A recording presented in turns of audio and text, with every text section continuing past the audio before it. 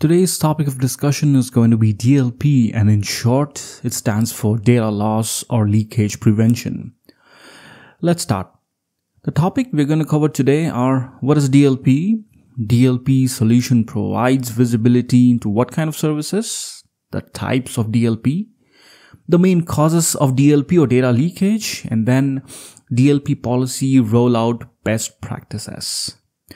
So you might have heard about the term DLP or data loss prevention in your organization a lot. But what does it really mean? What does it really do?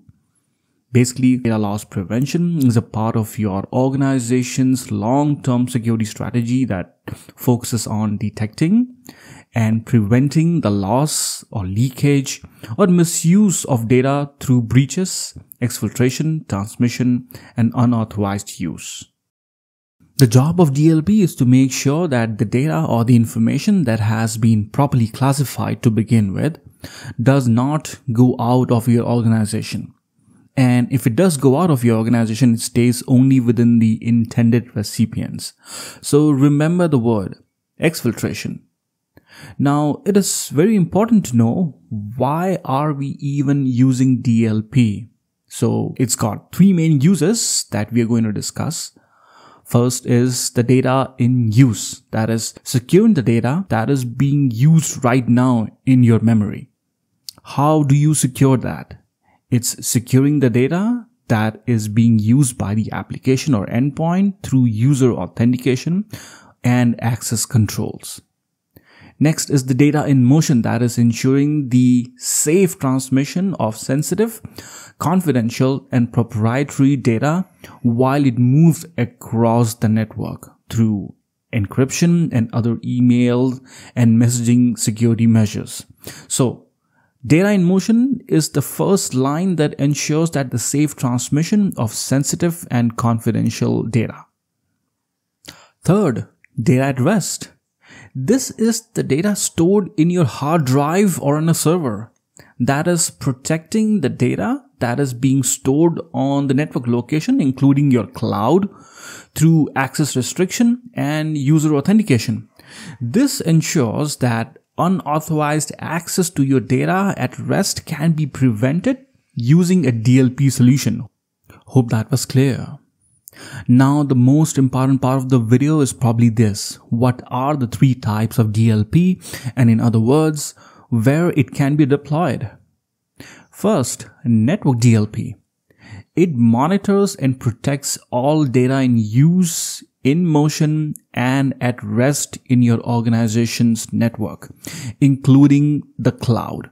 So basically, it tracks and analyzes your organization's network traffic and activity across your traditional network and the cloud. Secondly, endpoint DLP.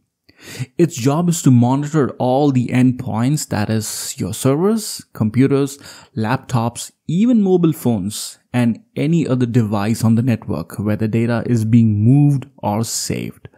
It also assists in classifying regulatory, confidential, proprietary, or even business critical data in order to streamline reporting and compliance requirements. So that's basically what endpoint DLP does. And the third one, that is cloud DLP. This is the one that is hot nowadays. It's a subset of your network DLP. It's not separate, it's just a subset or an extension elsewhere. It is specifically designed to protect organizations that leverage cloud repositories for their data storage. So your cloud DLP will scan and audit the data on the cloud to automatically detect and encrypt sensitive information before it is admitted and stored in the cloud. Now, the next question that you might even ask is, beside having the data leakage prevention or DLP, what are the main causes that the data still leaks out outside of your organization? I'll give you three reasons why. First is exfiltration. This is the act of stealing or transferring data from a device or network to the outside. It can be conducted by outsiders or even sometimes insider threats who are performing cyber attacks like phishing and DDoS. Next is insider threat. As the word already suggests, insider threats are especially dangerous because the attack comes from within. They are inside your organization. Insiders include company employees, former employees, contractors, or even business associates.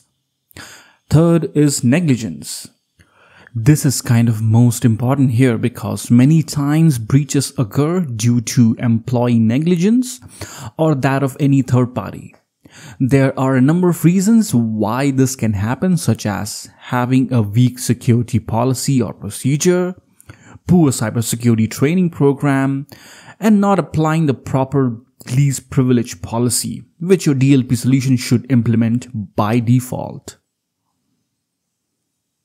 Now, there are some DLP best practices that you can follow to protect your organization's assets and keep the problems at bay. Given the complexity of today's threat landscape and the sprawling nature of your corporate network, the first step is to implement a proper DLP policy. First is to classify and prioritize your data. This means that for an organization to better protect its sensitive information, you should know exactly what it is that you're protecting. As best practice, organizations should perform data audits and inventory to more easily classify and prioritize its data. Secondly, align with organization's security architecture. Now, in designing and implementing a DLP solution, it is important for an organization to consider existing security measures, such as firewalls and monitoring systems that could be leveraged as a part of its new capability. Your organization should always ensure that the DLP solution is fully integrated with your company's cybersecurity architecture. Next is to establish a regular cadence of security review. Now, what do I mean by that?